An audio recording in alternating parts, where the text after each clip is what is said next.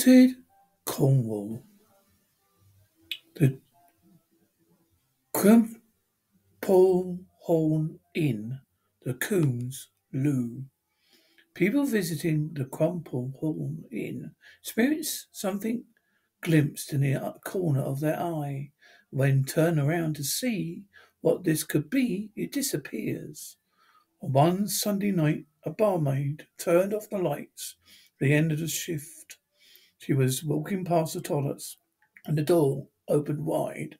The barmaid thought maybe someone was in the said toilet. She gave a shout and stunned when the door promptly closed. Barmaid went to investigate, but the toilet was empty.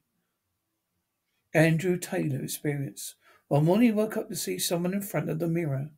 The person was holding a cigarette, had a hand in the forehead, if if as if had a headache. Andrew thought it could been his wife, Anne, and asked if she was okay.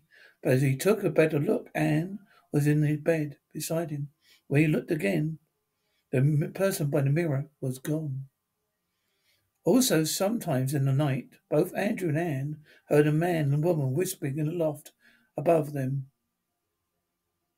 Andrew and Anne both heard a door latching despite the fact the loft did not have a door. Anne died in 1987, but was a bit psychic, who said the ghost of the man was that of a World War One soldier who deserted and this